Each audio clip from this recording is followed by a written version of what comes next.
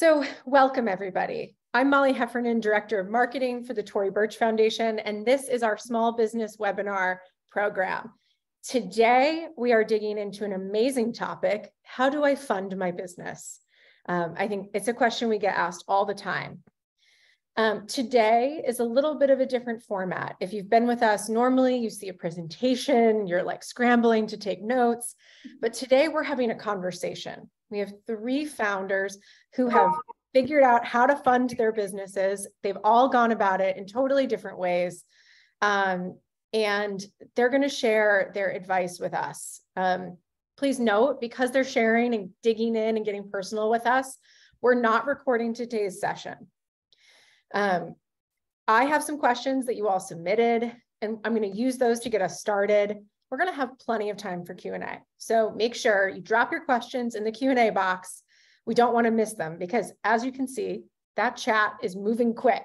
You all are a big community. So really to kick us off today, everyone tuning in, you may have heard us talk about our funding finder and finding funding in general, but our funding finder is really an assessment tool that helps small businesses get guidance on what type of capital is right and works best for their company based on current stage and what they want to do in the future. We wanted to kind of bring that tool to life today and have that same conversation with founders.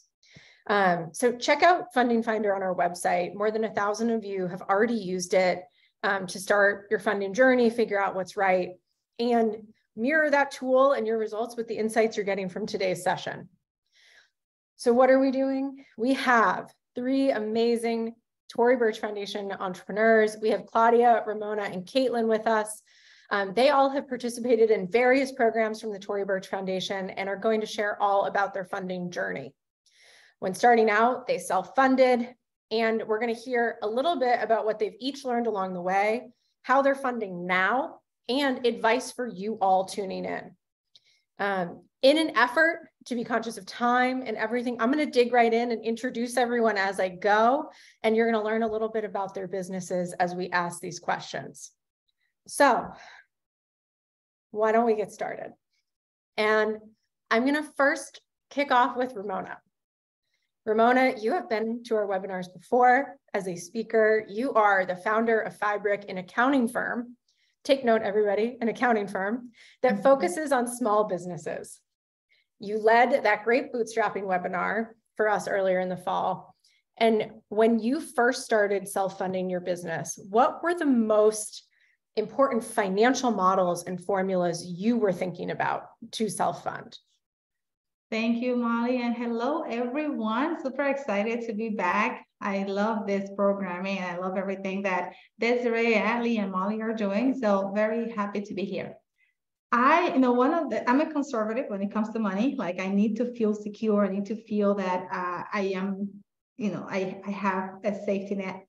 And so when I started my firm, so scared the first few months, I was so much concerned, so concerned with making sure that I had enough money to keep myself, from going broke. So the important thing for me at the time was to have enough savings. So I saved a little bit of money before I decided to start my business, because as a service provider, a lot of you most likely know this, we don't get a lot of funding from investors, right? Unless you have a super innovative service company that's going to use technology. A lot of times legal firms, accounting, event planners, we're self-funded. So I needed to save initially, but also I reached out to my family and my friends to tell them what I was doing, just in case, right? I had my savings, but just in case I needed a loan, just in case anyone needed to chip in some way.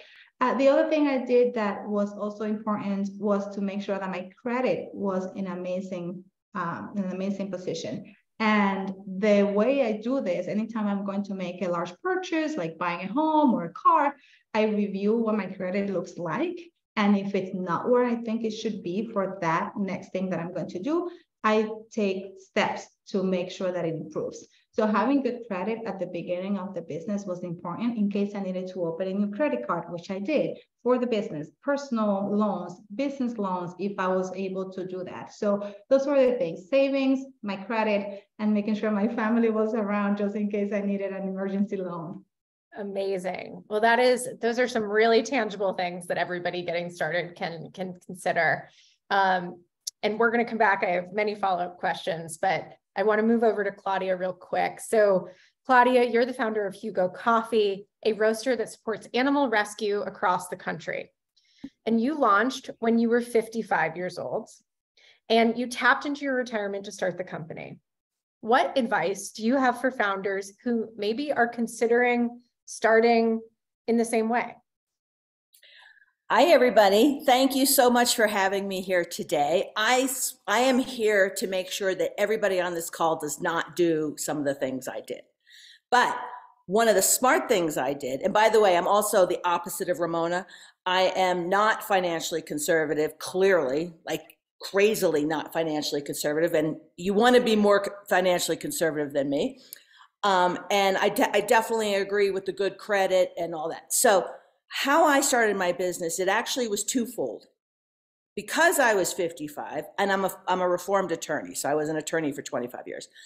And then I went into CPG, like what? But anyway, so because I was a 55-year-old attorney, I had a house. So I got a home equity line of credit in the amount of $125,000 when I first started. I then went through that money, obviously, and then I went into my 401k.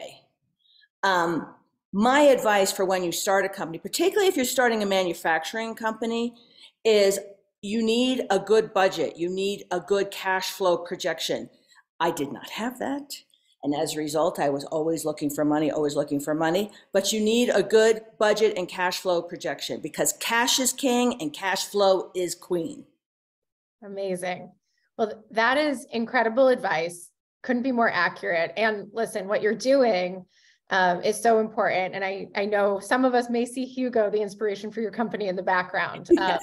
So heart was in the right place, and you got to have the financials in the right place too.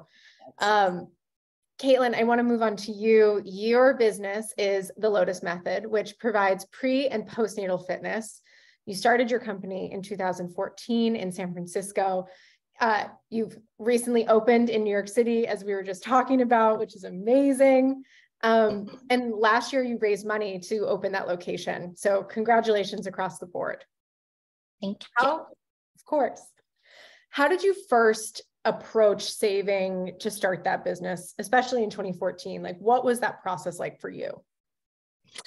Yeah, I have a slightly different story, maybe a little closer to Ramona, where I did not dip into personal savings because I was pretty young. And I think I was 29 when I started the business, and a personal trainer didn't have a lot of cash in the bank. I had the privilege that my parents were able to loan me my first loan because, like Ramona said, service businesses, really rare to be able to get that from a bank, especially in the beginning. So I pitched my parents, showed them the whole business plan, did the whole bit, got them on board. They gave me $30,000, which, if anyone in the audience has a brick and mortar business like mine, can attest that's not a lot of money for a brick and mortar studio. But I was a baller on a budget and I made it work. I found a turnkey location. I think one of the biggest things for me is I basically already kind of tested product market fit. I had a customer base that I had kind of like imported from the gym I was previously working at, of pre and postnatal women. So I had tested that this offering was needed, wanted, validated. And then I was able to transfer that over. So I automatically had revenue coming in the door. Day one was cash flow positive from that perspective.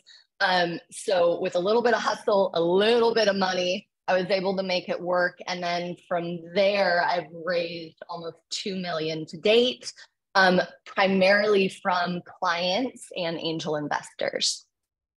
Well, Caitlin, that you couldn't have teed that up better. It does lead into the next question. Next question. Okay. Next question, which is, for everyone watching, angel investors maybe are something that you all have thought about or you might be familiar with, but just to ground us, angel investors are often private, high net worth individuals who are willing to provide financial backing to a small business in exchange for equity.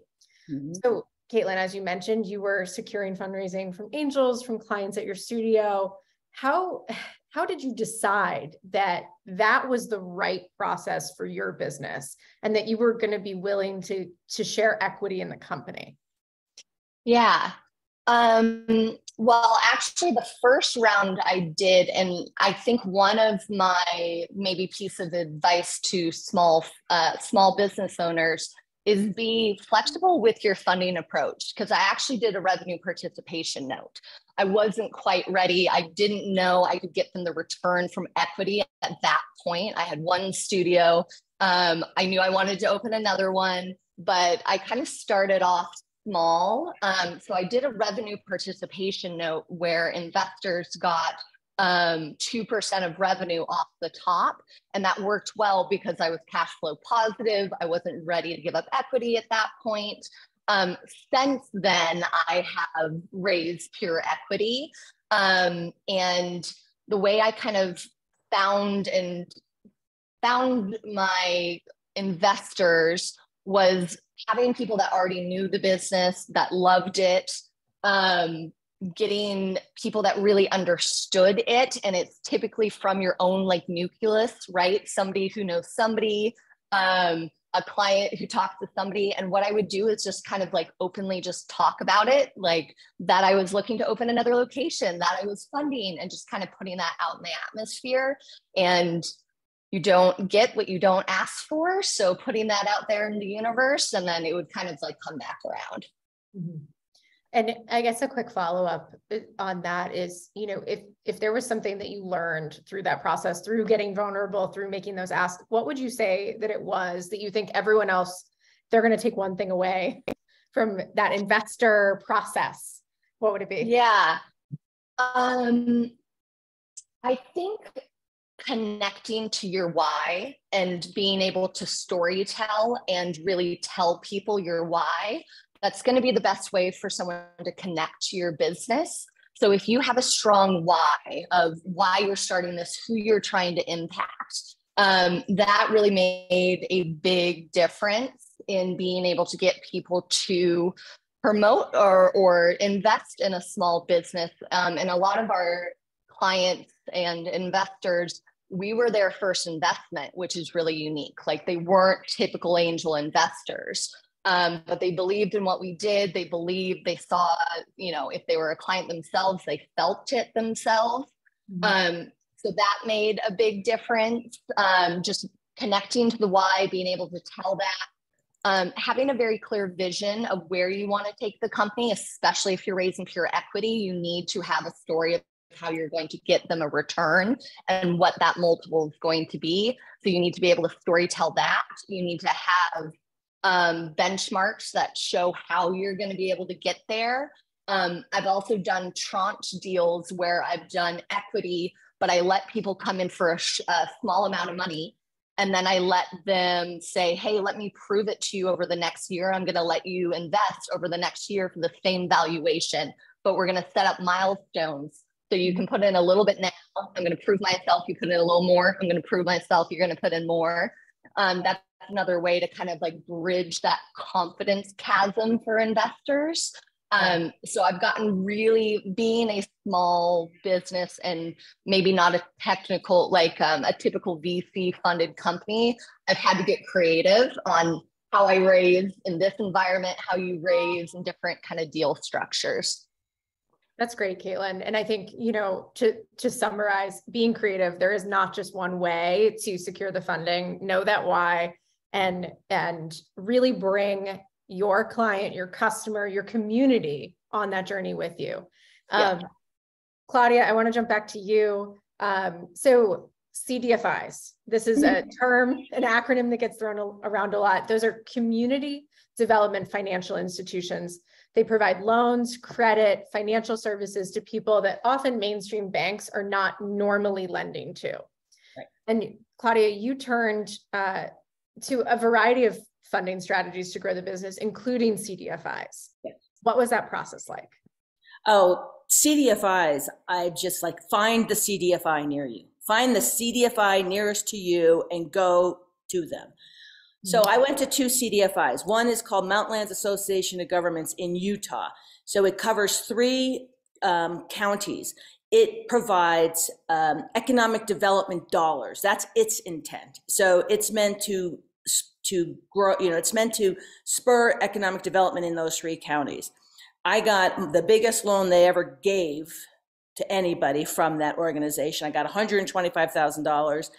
And it was a 5-year fixed, and it was an 8%. So it was a good loan. That's a good debt right there. 5-year fixed, 8%. That's a good one. I also went to a company called the Utah Micro Loan Fund. Now, its mission is to support disadvantaged businesses, BIPOC, vets, etc. I got their maximum as well. I got $50,000 from them. Now, this is over time. Like, I didn't do all this at once. Then one thing that was very interesting happened last year when I was totally stressed and freaking out that I needed to raise money very quickly. I had an epiphany while walking Hugo, and I thought, well, wait a sec. I got 125 grand from MAG 4 years ago. I only owe them like 30 now. Maybe they'll give me the difference again. So I called them and I said, can you give me that 95 again? And they said, sure. So they did. And I did the same thing to Utah Micro Loan Fund. So I just refinanced the same loan, and I got another 5-year fixed for 8% interest. And I did the same thing with Utah Micro Loan Fund. Now, Claudia, it's clear you are an amazing storyteller and infectious. What did you do to actually, when you're in the door, you're meeting with the CDFI, how did you prepare? Like, how did you, I mean, listen, not take my money, but still, how did you convince them? Well, what's interesting is sometimes CDFIs are super touchy-feely, and sometimes they're like Shark Tank, like you never know. So one of the CDFIs, that MAG one I went to, my husband got a MAG loan a million years ago, and they were more like touchy-feely. By the time I showed up, they were like Shark Tank. So I brought my CFO to describe the cash flow analysis and, when I was going to be profitable and blah, blah, blah. Bear in mind, CDFIs are meant to fill in the blank when you aren't commercial bank ready, right? Maybe you're a disadvantaged business, you're a small business. Small businesses have a really hard time finding capital. We just do. Female founded small businesses have a really hard time finding capital. CDFIs often exist to bridge that gap. So the underwriting tends it's not going to be the same level as a commercial bank, which is excellent. And it's not going to be as ridiculous as fintech companies where all they want to see are your bank statements, which is no underwriting, and that's ridiculous. So it tends to be it depends on the CDFI. I always had my CFO with me. One time I did it for marketing dollars, so I had my CMO with me to explain what the marketing was going to do, none of which happened, by the way. But I got the money. There is such a golden nugget in what you just said, which is you brought the people in the room to have the conversations that you maybe were like, no, the CMO is better at that marketing talk. Oh, yeah. We all think we have to go it alone. And even if you don't have a full team and you're a solo founder, get the advice before the meeting, bring the person that you need to bring into the room. It's so important. We don't have to be in isolation in this process. Yeah, I was there to tell the story of my brand. Yeah. What my mission is, what my vision is, and blah, blah. But then on the numbers, people had to be there to do the numbers and the marketing. I don't own those places. Yep. So I was there for the broad picture, and the CFO was there for the nitty gritty. And bring your accountant, bring your bookkeeper, bring anybody who knows numbers, unless you know numbers, in which case you're all set.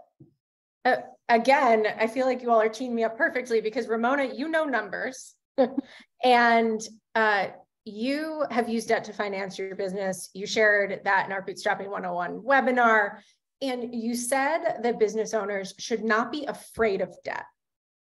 Why is that? Why is debt beneficial? How can we rethink our relationship with it? Yes, and I can see that Claudia is not afraid of debt. No. That's Embrace the amazing. debt. I borrowed too. I took the PPP loan. Well, that was forgiven. I took the idle loan. I have a line of credit. I think that having that, again, safety net, having that backup plan, if net profits are low in one given season or a given month, if you have an expense that you weren't planning for, you have that loan or line of credit that you can turn to in an emergency. And then panic, it's not going to interfere with you running your business and growing your business. The only thing I always recommend is making sure that before you get into debt, you know how you will pay it back, that you can plan the repayment, that you're not getting a high interest rate that is so high that it's going to damage your business and it's going to eat into the profits to the extent that then you become unprofitable. It's just keep in mind those points, but having debt is always a safe option because then you don't get into panic mode when an emergency comes up. And I have a line of credit with the second bank. I have a loan with the SBA. And sometimes I say, should I pay it back? But it's only 3.75. Why not keep the money in case I can, I need to hire a larger team in the next tax season. So it sounds like the relationship with debt, it can be used in so many different ways. And it's about really creating these different pockets and safety nets and approaches to the way that your business is going to grow and succeed. Yes, definitely. And I think having that, I see a comment where someone said they get nervous with debt, right? Yeah. If you have it as a backup plan and it's not the go-to option, it's not as scary. If we depend on debt, then that's when it gets nerve-wracking. Mm-hmm. Now, someone asked a great question along the way here, which is, do you recommend having a financial mentor? How do we find one for our business? And I feel like, Ramona, this is right up your alley. This is the space you work in. So what is your recommendation to everybody around financial mentors and what they should look for in a mentor? I think peer advisors are great for the fields where we are not strong in. If you find other business owners, let's say I find Claudia and she's great with debt management, I would be reaching out to her, right? Like as if we become friends or friendly. So go to your peers, the one that have been there before. But formal mentors, I think that going through organizations like SCORE or WNYC, Women Entrepreneurs of New York City, the ones that are offering mentors on not a one-on-one, but they are there to advise you on different situations that you go through. The one-on-one mentorship, sometimes I find that over time, it kind of dies away or out because people get either overly busy and it becomes a lot, or there is no more to talk about after a few sessions. So I think that go to as you need mentorship is a better option. Mm-hmm. Great. And before I dig back into some of these more financial nitty-gritties, Claudia, you have a business coach. Why has that been beneficial for you? And how has that kind of helped with the big picture? I know. Don't know. I just hired him last week. What did you look for? So honestly, this is what happened. I'm on social media. A friend of mine who was another CPG brand owner started around the same time I did. She was doing a shout out to this person who said, this person helped me get from 5 digits to 7 in a year. And I was like, who is this person? And I need to know them right now. So I reached out to him and I joined this network called Pinnacle Global Network. So far, my coach, I've had one meeting with it. It's really getting down into the numbers. What is the plan? How can I help? I'm not quite sure exactly where it's going yet, since I've only had one meeting, but my intent is to get to 7 digits by the end of this year with the help of this coach. And the reason I chose a coach now versus before is I've been lucky enough to have mentorship since 2019. I went through Goldman Sachs program, 10,000 Small Business. It's a great program for people starting a business. I was a lucky recipient of the Stacey's Rise grant and mentorship with PepsiCo Frito-Lay in 20, Tory Burch in 21, Ladies Who Launch in 22. And I'm like, now it's 23. What am I going to do? I want some one-on-one me coaching because it's time for me to take off. Yeah. Caitlin, I'm going to ask you a similar question because a lot of folks are saying in the chat, you know, what a creative way to approach your business. Like, did you have an advisor, a lawyer? Who was helping you with some of these creative approaches to it all? Yes, I have the privilege of being married to my CFO, who also is in finance. I'm happy to link his Instagram, his LinkedIn in the bottom, because he actually does consulting with small businesses and he'd be happy to chat with anyone. But he's the one that helped me create this structure. I definitely did not have the business savvy, or like I wouldn't have found that on my own. I probably would have known angel investors and equity. I wouldn't have known kind of these other like tranche deals and a debt facility and kind of these other structures that I've done. Yeah. So, I mean, I think what's amazing is just, again, to the, you know, bring the folks to the meeting to help with securing the dollars, but also like seek out the resources, the guidance, talk to folks like Ramona, talk to business coaches to really understand, you know, all the things you might not see as the founder. Yes. Now, Claudia, I'm going to come back to you. You shared with us before that because of business needs and decisions along the way, you ended up at one point turning to a loan that you found to be predatory. What were some of the red flags you wish you had seen? Oy, where to start? Okay, I'm going to frame the situation. It's 2020, March of 2020. I was 99.9% B2B hospitality. That's all I was. I was going to pivot to direct-to-consumer, online, and grocery by virtue of what I learned with Goldman Sachs to diversify my income streams. I was in pivot when I lost all my revenue overnight. Now, I doubled down on my pivot. I raised money through debt and grants. I've never done equity so far. Debt and grants, lots of grants, forgivable loans, that kind of thing. I raised money, and then I got the Stacy's Rise project, right? So that's CPG. So it's CPG all the time. And all we're talking about is you got to get into grocery, you got to get into UNFI, you got to get a broker, you got to. So I do, because I do what I'm told. And I get a broker, and I get a distributor, and they almost put me out of business because nobody tells you about the downfall of that. In order to get into national distribution, you have to have a lot of money. And you also have to be prepared to not get paid for 2 years.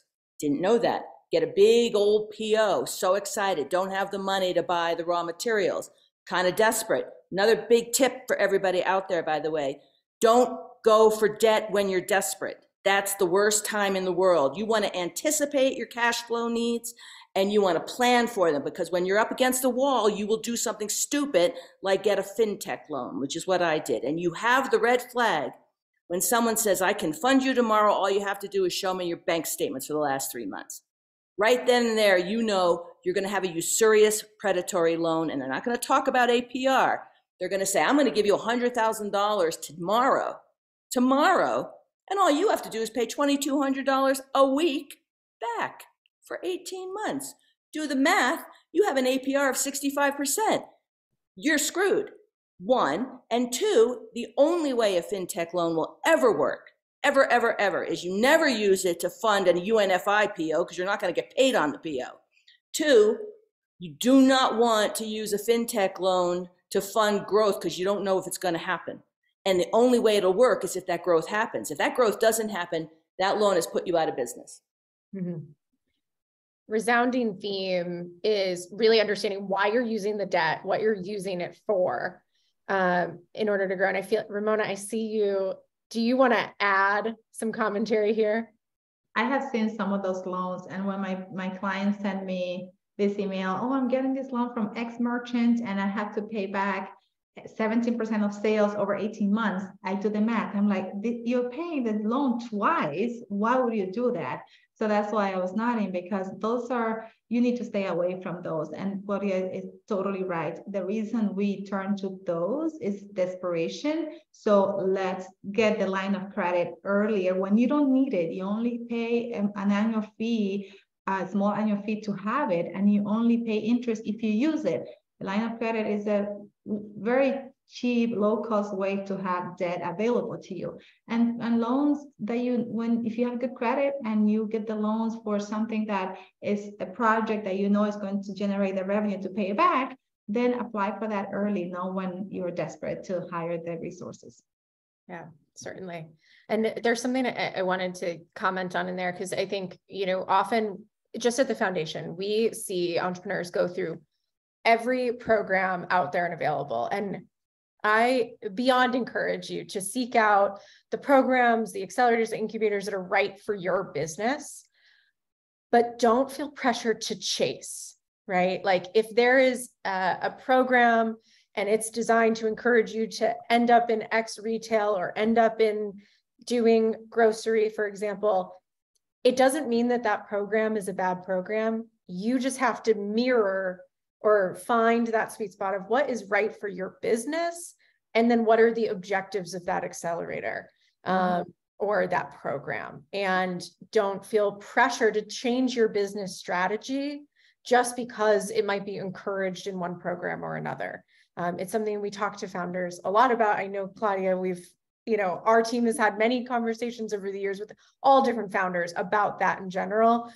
So really sticking true to what is going to make sense for your business growth and strategy. Take the advice that feels relevant and makes sense for where you want to go, and really trust your instincts.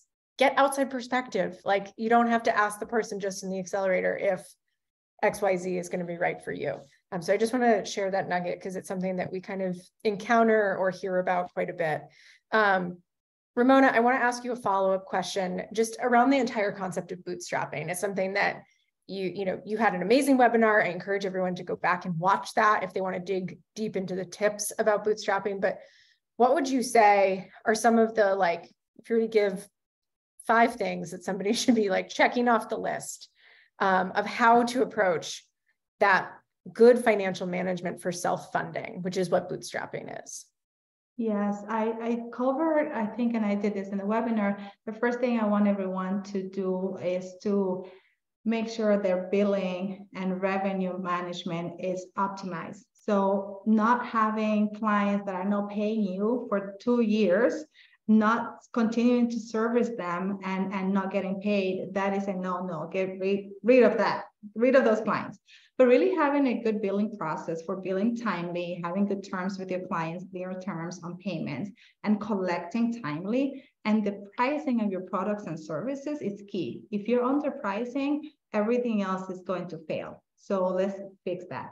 The second thing is the credit, of course, personal credit, business credit, building that. The third recommendation I have is having a good cash flow needs analysis done, like Claudia said. If I don't know how much money I need for the rest of the year, how am I going to manage it? If I have a project next year with an amazing foundation or organization, and I'm going to fund that, where is the money coming from? So we need to really create that cash flow needs analysis or cash flow projection and maintain it on a regular basis. And the resources that we're using, yes, let's use the free resources. I'm a big fan of the programs. I did the Goldman Sachs program. I did the Columbia Business Community program. And I do that with strategy. And I love that you said that, Molly, because if we do all of them, we're giving away our time that we are not using to sell and to manage our businesses. But if we have an end goal in mind, like for me, to give you an example, is I know the community that's in those programs afterwards can be my clients. I know that I have a way to market to them, so it's a no-brainer. But I didn't do the programs for that, but that is an added benefit. Mm-hmm. And the last thing is really to work on how to diversify the revenue if we can, and analyze what the profitability is for each revenue stream. Just because you can sell 5 products, it does not mean that you're making money from each of them. So you need to understand how much it's costing you, the pricing, and make sure that all of them are profitable. Otherwise, get rid of the one that's not, unless it's bringing clients for the other products. Amazing. Well, you all have been very generous answering the questions that full credit, the Tory Burch Foundation team had seen through webinars over the past few months and put together. But I want to dig into some questions that came in as people registered and the things that are popping up in the chat right now. So for each of you, I want to rewind early days of the business. Did you / how did you factor in paying yourself into that strategy as you started? So, I mean, Caitlin, why don't we start with you and then we'll go around the horn. Claudia, we're buckled up. We're ready to hear too. So go ahead, Caitlin. Let's see. I think in the early days, I was able to pay myself initially. It was when I started expanding and bringing on more employees is when I then had to kind of like make the decision about at some point paying them or paying me. And they won. So I got scrappy. I lived in the back of my fitness studio for 3 years at one point to not pay rent so I could funnel everything back into the business. But at some point you have to see, like, you can't pour from an empty cup, right? You have to take care of yourself in order to be able to kind of provide for the business. So I did that because, you know, my employees mean a lot to me. I wanted to keep them. It was a sacrifice I was willing to make for a long period of time. That was a rough 3 years. But once I was able to get the business to a point, I then made the decision that I needed to pay myself in order to be the best I could for the business. I knew I was at that point from a cash flow perspective. Of course, that completely changed again when COVID hit, and I had to cut back down when COVID hit. I kept all my employees through COVID, which I'm very proud of, kept all the studios, but I had to pivot multiple times and see what I could be flexible in order to keep my team. And I'm really proud of that I did that. But I will say, you know, you are worthy of your salary. You just have to make sure that it is, it works for the business. Make sure it's, you know, you're at a place in the business that the business can afford it. And if not, how do you baby step your way there? What do you have to do? What sacrifices do you have to make to get there? Yeah. And Ramona, do you want to add on? I mean, you are, I'm sure, advising businesses constantly about how to take the owner's draw, so to speak. Yes. So as a service provider, I think all service providers should aim at paying themselves right away, right? Otherwise, if you're the one bringing all the revenue, I definitely encourage you to get paid. When you are depending on volume and like product sales, or in the case of Caitlin, maybe you needed to bring in other trainers, then that's a little different because you have to create a volume to generate the profit to be able to pay yourself. So if that makes everyone out there that's in the situation feel better, that it's okay. So we need to work on the volume so that we can pay ourselves. In terms of how much to pay the owners, it's going to depend on how the business is doing. The stages are going to be different. The business needs to be able to absorb your salary without going on the negative. So I always recommend looking at what is the profits before you take a salary, and then how much do we need to leave in the business so that it can run for the next couple of months, and then take as much as you can within the market, limits for that salary. Amazing. Thank you. And Claudia, do you have anything you add before we go on to further questions? Salary? What salary? I've never paid myself. In fact, I've liquidated my IRA to keep my business afloat. So I have taken, a couple things. Okay, one, sadly, I am not motivated by money. I never have been, ever in my life.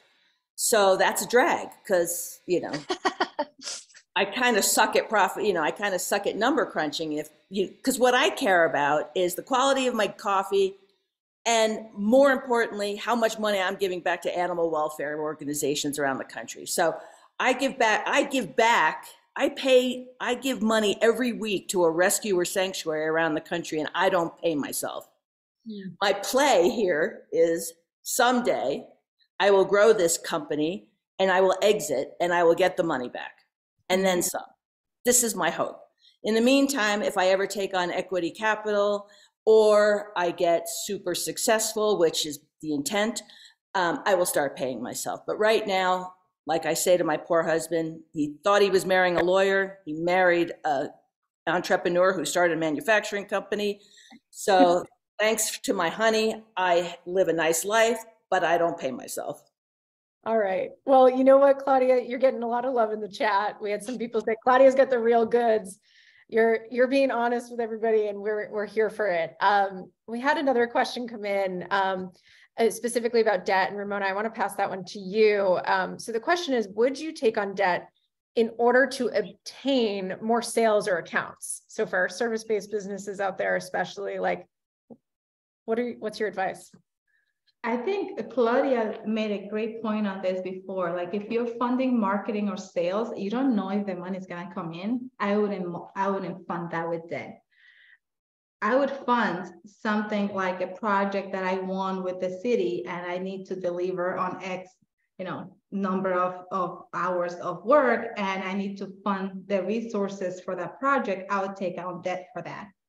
If I'm having a hard time collecting and I have a receivable of $50,000 and I know that I'm going to collect 80% of that over the next few months, I can borrow because I know the money is going to come in. So there are a bunch of examples. I wouldn't necessarily fund something that is, let's see how it goes kind of thing, unless you have a good probability of making it happen. Yeah. And I guess a follow-up, but deviation. So in funding something like that, or when should we be using grants to fund different elements of the business? All the time. Whenever you can get them. Tell us more. If we can get them, right? If we can get them. So I have gotten a few grants because as a firm, we have everything organized. Fortunately, we are in finance, so we have our financials in order and our receipts, and we can document everything quickly. So we were one of the first ones to get a New York City grant when COVID hit, and it was around for just like a few weeks before PPP got in. I jumped on it. One of the grants that Tory Burch Foundation sponsors, I recently got one with the Westchester County. And I love them. So what do I do with those grants? I use that to hire. So tax season was coming on. I wanted to have a senior accountant.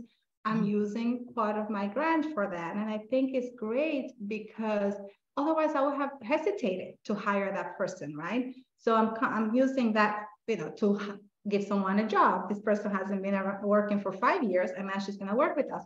So I think that the timing is anytime, as long as you have a good purpose for it. If you take it and use it and waste it, it's not going to make a difference. There has to be some plan on how to make it work for your business. Great. I want to ask each of you, I guess, as we dig in around grants and different programs that you've been involved in, some have grants attached, some don't. How did you go about finding them? Because we are constantly asked, Tory Burch Foundation, send us the full list of all the grants in the world. And we're like, it doesn't exist, and it takes some research. So how did you all research and find the programs that have helped you? Hello, Alice. All right. Hello, Alice is a great source of grants, as is NAV, joining NAV. And I have a link to a Google Doc full of grants I can put in this chat, if I can find it. Yeah. For me, it was Hello, Alice. And I luckily had friends during COVID who knew that I had no revenue coming in, and they were trying to help me, and they were researching grants and constantly giving me grants to apply to. Amazing. What about you, Caitlin? I know that you've done our fellowship program. How'd you find programs like that? Yes, I've done the Tory Burch Fellowship. I forget how I found you guys. I think from a previous fellow. I've also done some pitch competitions like SoGal. So I've actually done more pitch competitions and things like that than grants. I'll be completely honest. I've been very unsuccessful with grants. I don't know if I'm definitely doing it wrong, so I'm not the grant person to ask. I have applied to many and gotten pretty much zero. So Claudia, it's amazing that you've gotten some, and Ramona, if you have, but I'm doing it wrong. So I'll pass the buck on this one. I'm the queen of grant writing. I need your help. I am not good at grant writing. Amazing. Ramona? Can I add, Molly? Yes, can I add something to that? So Hello Alice is a great resource. I do find that because their audience is so large, the chances of you getting it will be probably small. So what I do that is search online for grants that they're not being advertised to a massive newsletter. So FedEx has a grant going on right now. We don't qualify. I don't think we do. So that's the other thing, Caitlin, applying for the right grants. There is a fine print that says the business has shipping needs. I don't have shipping needs. So why am I going to apply for that one, right? It's $25,000. They're going to give it to a few business owners. But if you have a business that requires shipping their products, that might be a good grant for you. And that one is not, maybe it's not in Hello Alice where 1,000 people are going to apply. So we search it up online. I use an intern, one of my staff, to search every other week for grants that are out there. And then we look at the qualifications very carefully and then apply. Yep, exactly. I apply like every week for grants. It's just your calendar. And we do include these grants on our newsletters. So if you want to sign up for our newsletters, everything that's right there, go to FiBrick.com and sign up. Amazing. Yeah, and I think such a great point is knowing what do you want to use the grant for. It's certainly something that when we have grants and we're assessing, who is eligible, we're looking for that sweet spot. And I would say most organizations are. Have you expressed a clear need for the grant? Have you also been clear about how your business will use it and told your business story, which goes back to what Caitlin was saying earlier, knowing your why, whether you're seeking investors or grant funding, like we're all looking for that why, your founder story, because it all paints the bigger picture of this is a grant and an investment that is going to further the business. And that's what most organizations are looking for, whether it's furthering for shipping needs, furthering for general use funds. So having that in the back of your mind is great. We have a lot more questions, so let me just pull up a couple more. I guess, Ramona, one question that's come in is, bootstrapping is great, self-funding is great. What are some of the pitfalls? It's probably just that those moments where you're going to wonder where the money's coming from, right? If you have investors and big loans out there that you're not afraid to use, maybe you don't have concerns about where's my payroll going to come from in the next few months. It's just that, I think, knowing that you depend on yourself and your business and that everything has to flow the way you're planning it, then certainly I think sometimes can be a little concerning, but besides that, I think it's great to be on your own. You don't have to respond to investors and lenders if you don't need the money, or family members that are expected looking at you at the family dinner like, okay, how is the business going? Yes, families are best advocates and our worst all at the same time. And I'm pretty sure that we've had some great webinars, if you dig back, about co-founders and family and navigating relationships. So folks tuning in, definitely go back through our YouTube. There's some great advice there. Caitlin, I have a follow-up question for you. So someone has asked, really, were you worried at all about giving up control when bringing other people on around investment in the business? Like, and did you ultimately end up giving up real control? Like, what has that been like? Yeah, I think finding investors, which again goes back to really articulating your why again, and finding investors that are aligned with that. I make it very clear that we are a purpose-driven company. We're people and purpose focus first. I take care of my trainers because they're the ones that are delivering the product, and the product, what I mean by that is the service to the women. And I'm very much like Claudia. I'm more driven by how many women we can impact versus the money in the bank account. Doesn't mean I don't want to get my investors a return, and I will get my investors a return. I mean, my parents were my first investors. They want that return. And like Claudia, I'm waiting for that, like it all being worth it when I have an exit and I can pay myself. But finding, and I haven't given up the amount, like I still own majority of the company, which is great, which is also an upside of having angel investors versus traditional VCs. So I still own the majority. I do have majority control, and I've just been very articulate with what I'm looking for an investor. Like, this is what I'm looking for. This is our mission. If you align, fantastic.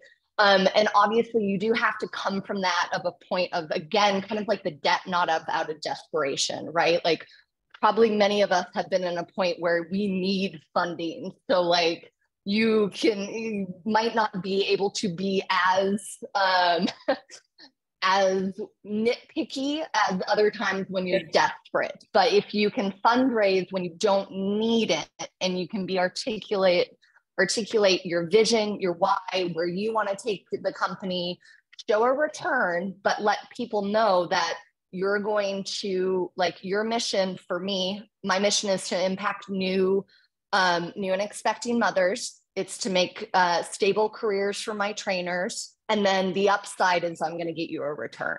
So we're going to make a ton of impact, and then I'm going to get you a return. And if you're down with that, come on board. Otherwise, hopefully I am in the position where I can say no if they don't jive. Yeah. It's great advice for everybody. And couldn't be more true. A lot of businesses that you ultimately see shift from what was originally the thing that made them special is sometimes VC investor funding has come on board, and the goal is different and it's changed. And it doesn't mean all VC is bad, but it does go back to that sweet spot of, are you aligned in what you both want to see for the business? Mm-hmm. So Shannon over here in the Q&A box is a new business, something we all of you can relate to at different points. Good credit, but no income yet. Is there loans for first timers like that? What is that like? And I know we've learned a lot along the way at Tory Burch Foundation that a lot of banks are expecting at least 2 years in business, that you need to be showing profitability.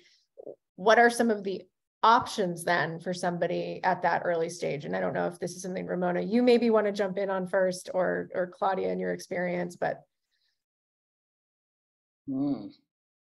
That's a tough one, because even grants often require a certain amount of time in business.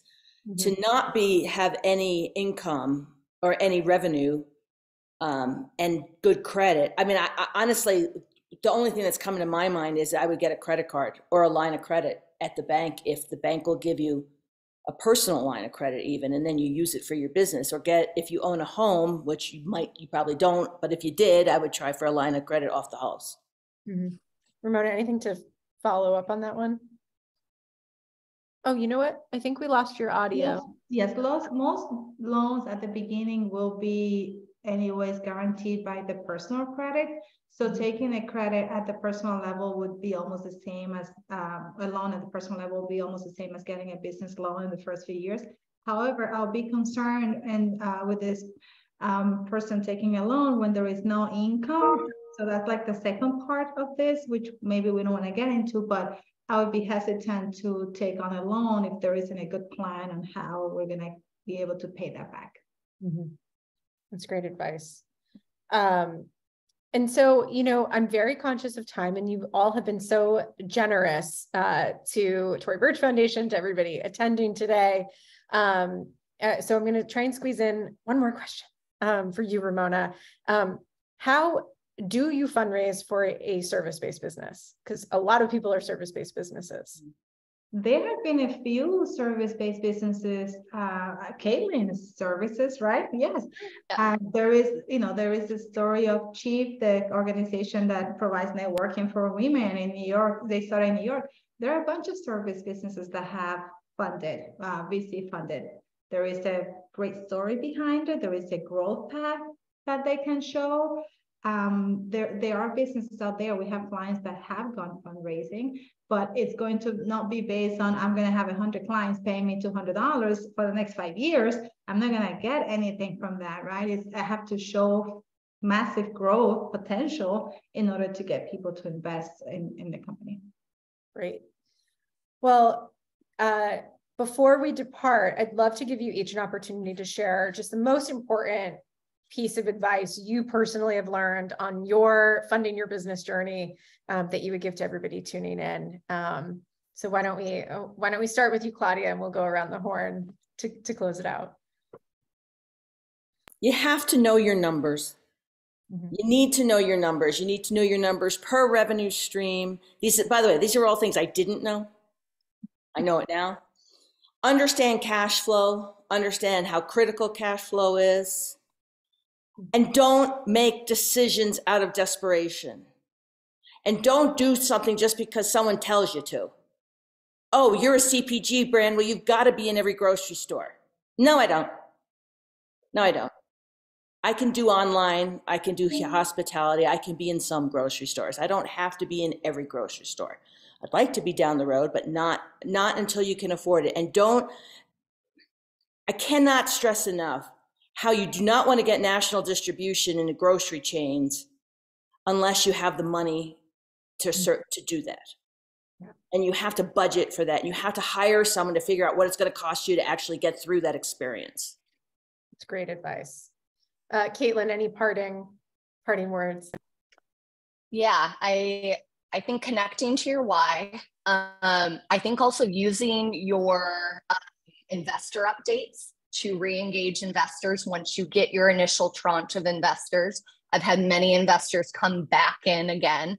So using your investor updates as a potential for them to come back in. And then I think be flexible. Not everyone needs VC funding. That might not be a right fit for you. Be able to pivot, know the current environment we're in. I'm doing real revenue now, but I still did a tranche deal because of the current climate. So I'm not trying to raise off, like I'm doing almost 4 million in revenue. I'm not trying to raise off $8 million valuation. I'm trying to let's tranche this out. I'm going to prove myself because I understand the economic climate we're in. So being flexible with the time, don't think you have to do VCs or I'm doing this, I have to do this X amount of revenue, crowdfunding, debt, revenue participation, be flexible. Great. And Ramona, parting advice for everyone. Yes, for all the service providers out there or those that are selling to other businesses on credit, please be mindful of collections, especially when you have a client that seems to be your best client and they don't pay you for 2 or 3 months. I have experienced this with 1 or 2 clients where there were friends clients that after 10 months of not paying, I found that they were going out of business or they just were not going to pay. And it's a hard lesson to learn, especially as a CPA, as a financial expert. But once you learn from the lesson, then it never happens again. Just learn from it. I'm telling you because it happened to me. And what happens, the worst part is that it's not about what you don't collect. It's that the fact that I could have been doing something else with that time that I invested in that client. I could have had my team working on 10 clients, right, that were not paying well. So that's why I stick so much to the collections. Don't let your invoices go older than 15 days. That's it. Amazing. Well, Ramona, Claudia, Caitlin, I mean, I cannot thank you all enough. You've been so generous with your stories and your time and just sharing expertise with our incredible community. And to everybody who tuned in, thank you for being here.